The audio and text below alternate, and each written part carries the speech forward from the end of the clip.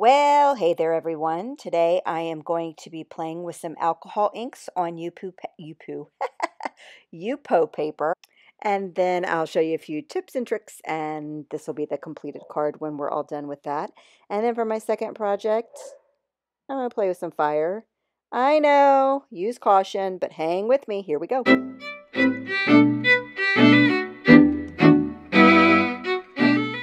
All right, let's start with the first project. This is some Yupo paper on white. They also have a translucent Yupo paper, and they might have a black one by now. And I'm going in and adding some black and gold and white. What is in that dropper is some isopropyl alcohol that you can get from Target, Walmart, pharmacy, grocery stores, anywhere you can get it, dollar store probably. And that's what I'm using to kind of move the alcohol ink around. I'm using a combination of Brea, Reese, and Jacquard alcohol inks. I'll be sure to link them in the description. That dropper is filled with isopropyl alcohol. That little bowl you see up in the top left-hand corner has the isopropyl alcohol in it. And I also filled a mister bottle with isopropyl alcohol. You do not want to spray any alcohol ink blending solution in it because it contains something in the mixture that is not good to be airborne, but isopropyl alcohol is okay. I do also want to say anytime you are using alcohol ink, open some windows, get in a well-ventilated area, or you're going to get sick because it stinks. It's alcohol, right? So I'm going in with just, again, adding some pink, and I'll just drop in colors. And what you don't see is I bend down and I blow.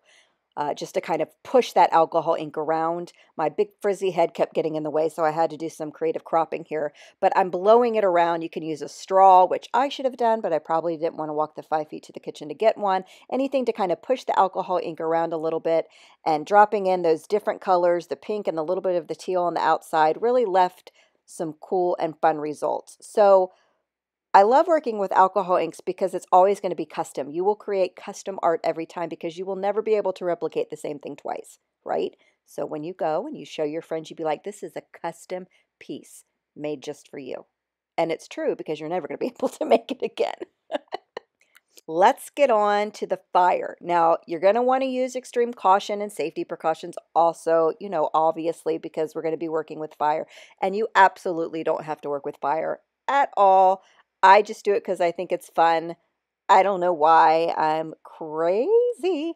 But anyway, so the fire is going to react to the isopropyl alcohol. So this is a little dish I got at like a Goodwill for 99 cents. And I'm just dropping in some random colors here. I don't even know if they're going to work together. I'm just having a good old time here. And just dropping some colors in. And then I will mix everything with the isopropyl alcohol. And this is the mister bottle that's filled with the isopropyl alcohol. So I've sprayed it, so there's a lot of alcohol in there.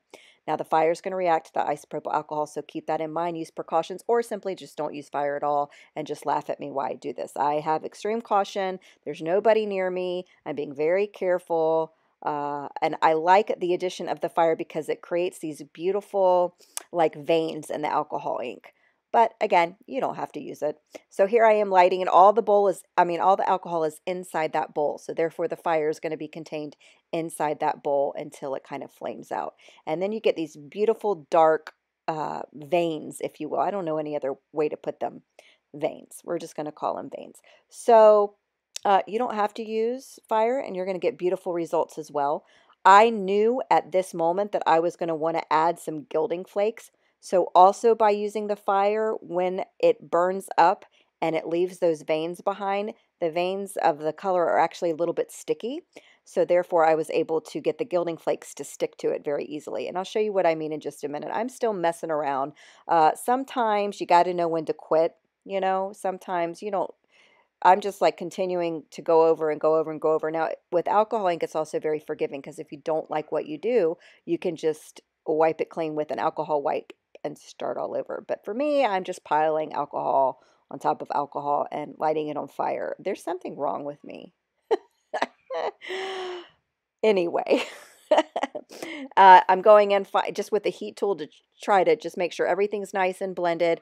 And then I went and grabbed some gilding flakes. Do not sneeze, do not breathe, hold your breath, do not have a fan nearby because this stuff goes everywhere. Now again, because I use the fire, there is some sticky parts to that alcohol ink. So I'm able to press the gilding flakes right into my little dish here, and it's going to stick. So I'm just Oh, by the way, I always put gloves on when I'm using alcohol ink because I don't want that stuff all over my hands. So I'm pressing it in there. I'm using this little sweeper thing from Nuvo to remove any of the excess gilding flakes, which is now all over my desk, all over the floor. It's everywhere. I kept my dustbuster on standby so I could suck up all the excess of the gilding flakes that went everywhere. But look, I'm still messing with the alcohol ink. I mean, really, Laurel, you gotta let it go, babe. Let it go. Let it go. But anyway, apparently I wanted some purple and some white and whatever. So learn when to quit, right? But look at this. I think this is so stinking cool. Now I have this cute little dish for whatever. I'll put my jewelry in it. I'll leave it out for home decor. Whatever. I don't know.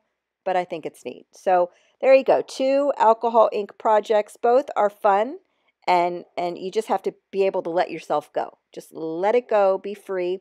To seal my alcohol ink projects, I always use this Krylon matte finish on any alcohol ink projects I do. It creates it basically seals it off. It's not going to come off. It actually is weatherproof because I've actually left some of my pieces out in the rain before, and they were safe and secure. Right? That stuff is some good stuff. So everything I've used is linked below in the description. If you've got any questions, let me know in the comments. Happy to answer. If you want to see anything else with alcohol inks, let me know. And thanks so much for watching, and I'll see you guys real soon. Bye.